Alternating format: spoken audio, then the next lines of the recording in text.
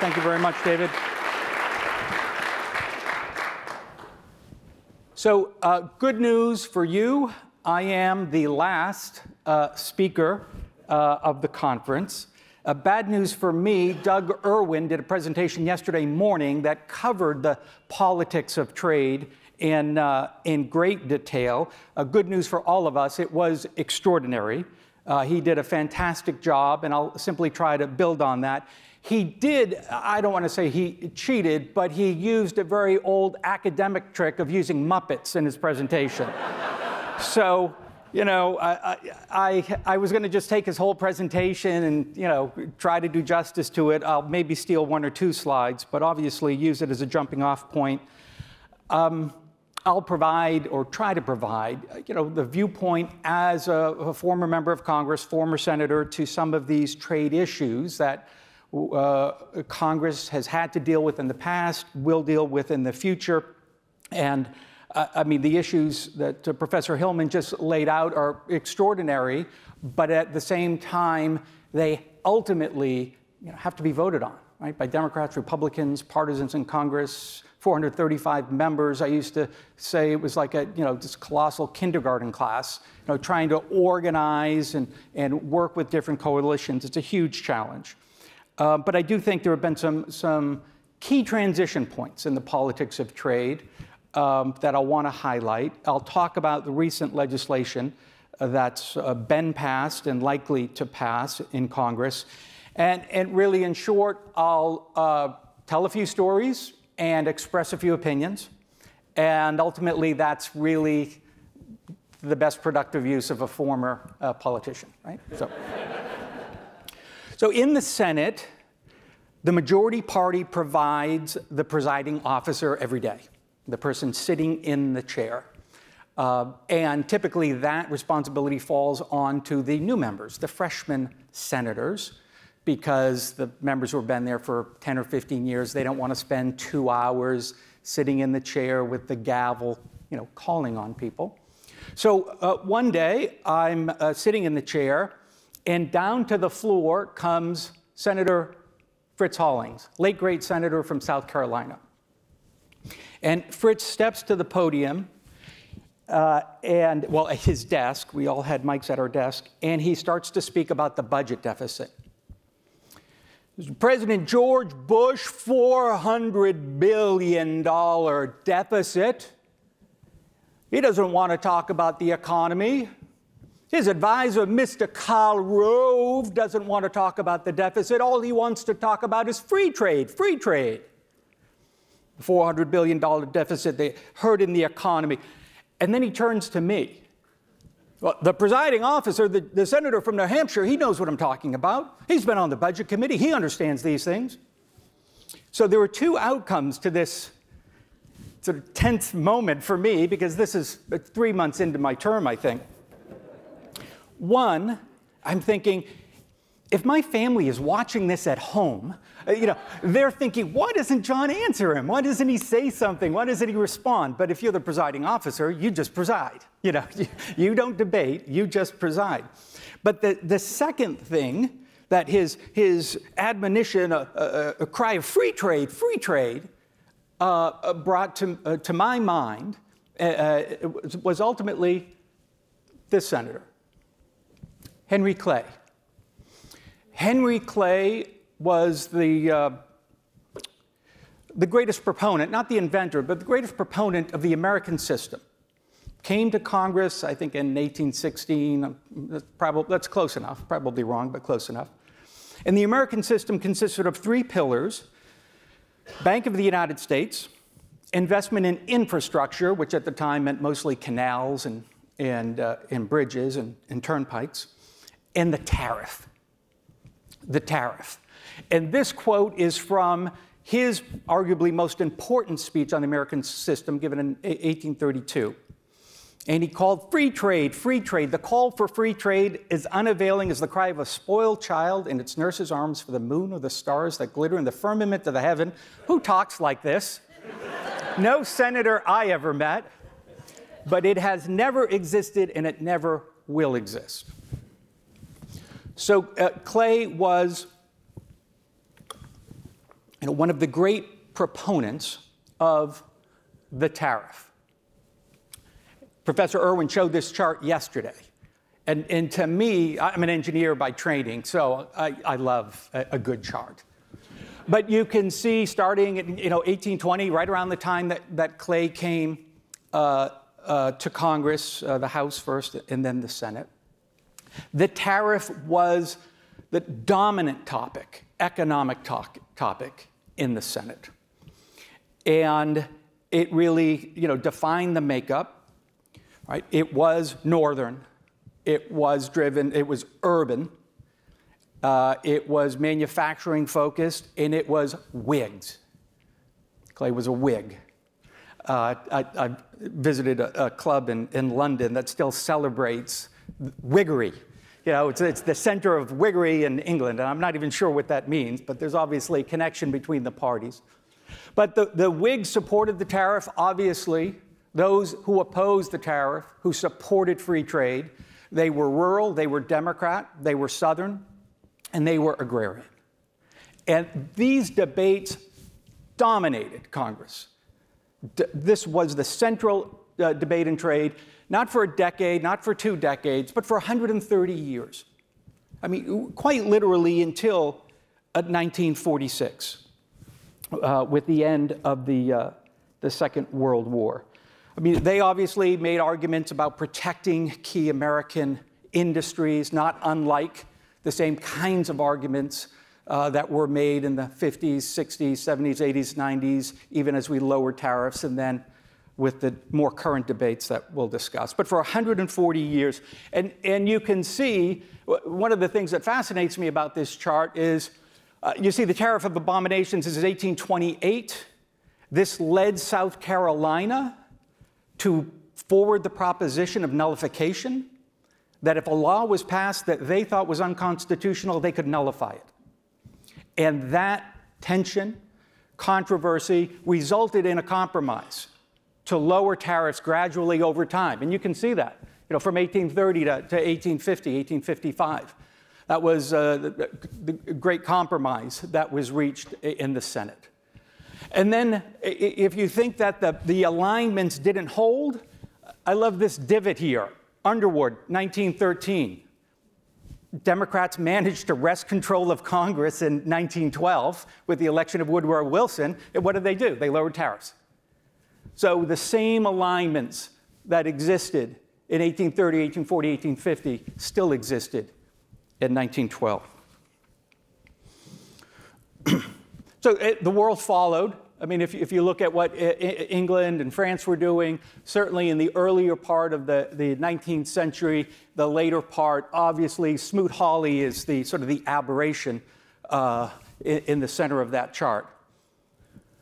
And then we get to the gap period, 1946. What's not to like? If you're a member of Congress, you're sitting in the House, you're sitting in the Senate. The United States has essentially provided the arms, the equipment, the manufacturing, the know-how to achieve victory in the Second World War.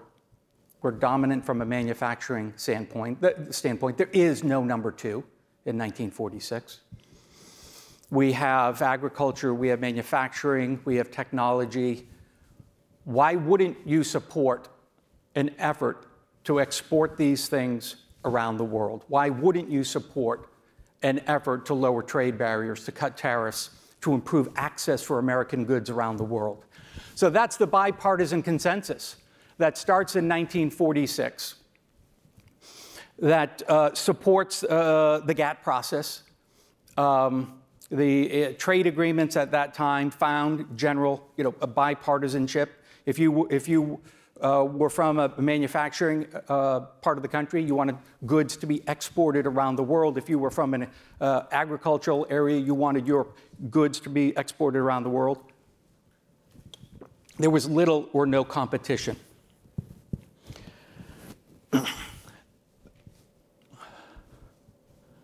In 1979, I think we had an important transition point. I would say the end of the GATT period, Professor Hillman talked about the death of WTO or maybe trying to revive WTO. But for me, the end of the GATT process was 1986, the beginning of the Uruguay round, which ended with the agreement and the creation of WTO. But we entered a different era in the early 80s, and I would call it the age of the free trade agreement. And it was really Ronald Reagan in his campaign in 1979 that laid out the idea of a free trade agreement between Canada, Mexico, and the United States. And I really feel that that leadership, coming from where it did, helped breathe new life into the idea of these multilateral trade agreements, life that, might not have been there had we not had that kind of leadership, making broad macroeconomic arguments. One, for improving growth, for getting access to less expensive goods from around the world, but there was also obviously a security element to it. Building economic ties, building security ties with countries around the world to help provide a bulwark against Soviet aggression. So FTAs, there was Caribbean Basin Initiative, NAFTA. During my time in the Senate, we passed the African Growth and Opportunity Act. There were free trade agreements with Colombia and Korea and Panama. All of these focused primarily on tariffs and access. But certainly with NAFTA, and extending through a number of the other agreements, came the side agreement, right? NAFTA most prominently, side agreements on labor and the environment. We can discuss the politics, whether they were effective or ineffective, whether they had good enforcement mechanisms or not, whether they were just window dressing. But it was still the first time you had what we might call domestic policy issues, domestic policy goals attached to a broader piece of trade legislation. So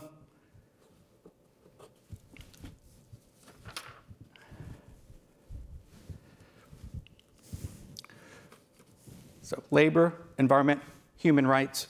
The turning point comes with TPP.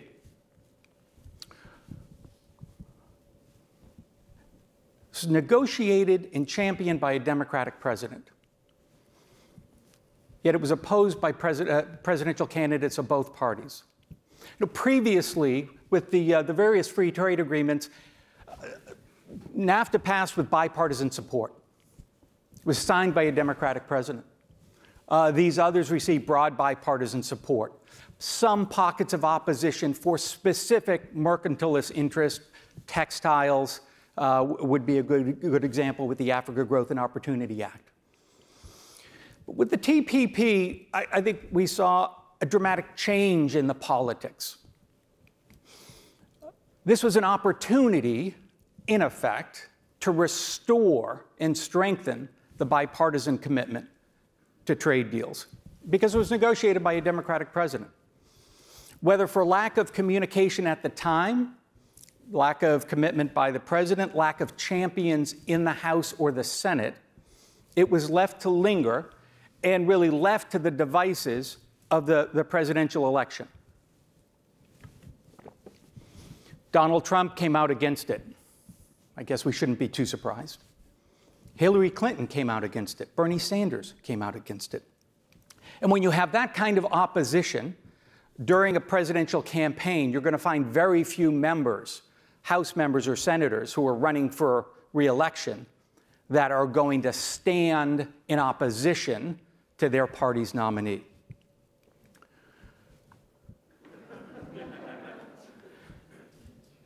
The TPP is not dead. TPP is sleeping. But the challenges of reviving it are going to be enormous, enormous. Trump really used the failure of the TPP as a springboard to begin the process of renegotiating NAFTA. And by that time, given the sentiment in both parties in the House and in the Senate, there was really nothing legislatively, nothing politically that stood in President Trump's way. We recall the discussion in the press and the media, academics, many people in this room probably wrote and opined very thoughtfully about the risks and the issues associated with any attempt to scrap and renegotiate NAFTA. The relative success of the renegotiation has been discussed. Very, very modest changes, hailed as the greatest agreement of all time by the president. But it was that failure of TPP that dramatically changed sentiment for trade in the United States Congress. So where are we today? The bipartisanship of GATT is certainly gone. Presidential leadership that is focused on driving bilateral or regional trade agreements like the FTAs, that's gone. On the Republican side, the Republicans who were excited and anxious to carry the mantle of the benefits of free trade from an economic perspective are largely gone. I mean, when I came to the Senate, when I came to Congress, we had members like Jim Colby, David Dreyer, Lee Hamilton, who were very internationally focused, very supportive of the idea of a multilateral agreement to lower tariffs, to improve access. And those types of representatives are largely gone. The Trump tariffs have become the Biden tariffs. So again, if you go to the House or the Senate today, try to find a member that publicly and strongly opposes the current tariff regime on China. It'd be very hard to do. And we've entered a new age of unilateralism. You can call it industrial policy. You can call it unilateralism. You can call it just straight subsidies. But Congress has begun to pass legislation where that certainly affects trade, but where trade really is not the goal or the objective of the legislation. This is domestic policy legislation where trade is now used as a tool, as a vehicle, as a hammer to further the domestic needs. And that's essentially what I'm trying to get at with the tail wagging the dog. The idea of a piece of trade legislation in and of itself, it's not a thing of the past, but it is not central to the priority list of any member of Congress right now. And we can start by looking at the CHIPS Act. There's a lot more to it than just a few bullet points on a slide. But the key parts for fabrication, $30 billion in subsidy for SME, semiconductor manufacturing equipment facilities. There's $12 billion in NIST grants for advanced manufacturing centers, whatever that might be. NIST has never given out grants like this, and we have no advanced manufacturing centers, so this will be an adventure. $24 billion in investment tax credits. Those who voted for this piece of legislation did not look at it as a piece of trade legislation. Now, they may have thought that this is important to national security. This is an important counter to China, perhaps, although the bulk of the most sophisticated chips in the world don't come from China. They come from other places. But what precedent does this set, right? Other countries, not just China, How does Japan react to this? How does Korea react to this? How does Germany react to this? How do the Netherlands react to this? These are the countries that have strong, competitive semiconductor manufacturing industries that export to the United States, export around the world. Is this a CHIPS bill, or is this the beginning of a CHIPS trade war? I don't know, but we have to think about it in those terms. In October, sanctions against China. The strongest technology sanctions, I think, that we've ever placed on China. On the equipment itself, on memory and logic chips. First time, I think, ever we've placed a restriction on memory chips. I mean, they're actually commodities.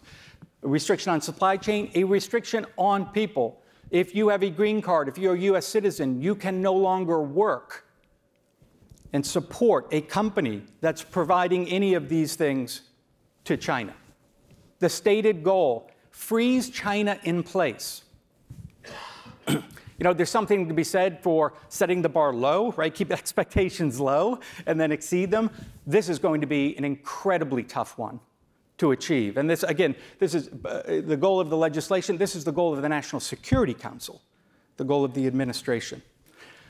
Is this a piece of is this a national security move, or is this the beginning of a new trade war? Inflation Reduction Act, EV tax credits, price. We're going to allow EV tax credits on $55,000 vehicles, $80,000 SUVs, final assembly. Content rules for the percentage of the vehicle, or in this case, the vehicle has to be final assembled in the United States. Battery content. 50% of the battery content has to be sourced in the United States. They make an allowance for countries in the free trade agreement with the United States. But these are very, very specific to trading partners, content, where it's assembled. Is this, well, it's not an Inflation Reduction Act, I think we know that, but is this a piece of domestic policy legislation? That's how those that voted for it view it. They viewed it as infrastructure, environmental support, electric vehicle support, but if you're in Germany or France or Korea or Japan, you view this as an inappropriate, discriminatory subsidy against businesses and industries and manufacturers in your country. This is the beginning of a trade war. And I can say that with some confidence because what has the response been? The border adjustable carbon tax that Professor Hillman talked about. I don't think it's going to be implemented in October. I think it'll probably be delayed because the legislation required to achieve this is going to be so complex.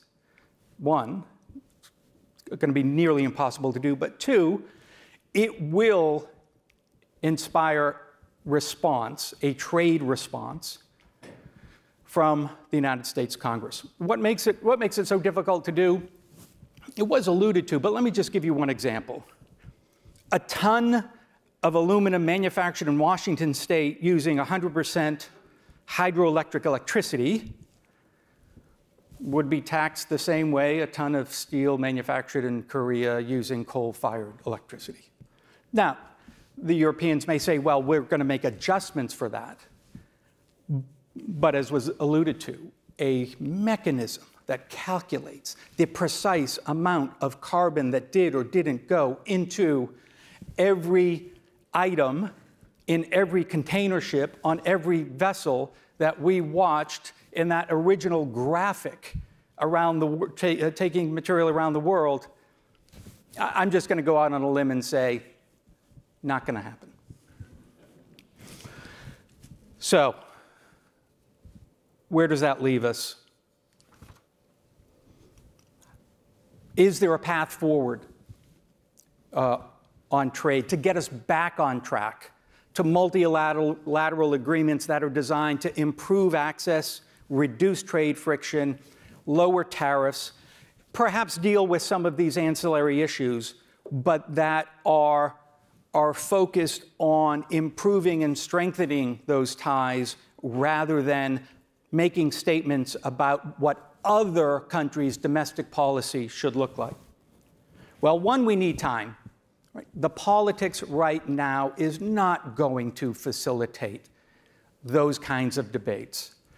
We just talked about the friction with China, and this is true, important, a series of national security concerns and issues with China. The tension created with the EU as a result of the Inflation Reduction Act and their counterproposal for a carbon border adjustable tax. The fact that the Trump tariffs have become the Biden tariffs. This is just not a climate conducive to building political support or electoral support for free trade. So we need some time to sort of reduce the temperature in the room. We need leadership. Leadership matters. I started talking about Clay, but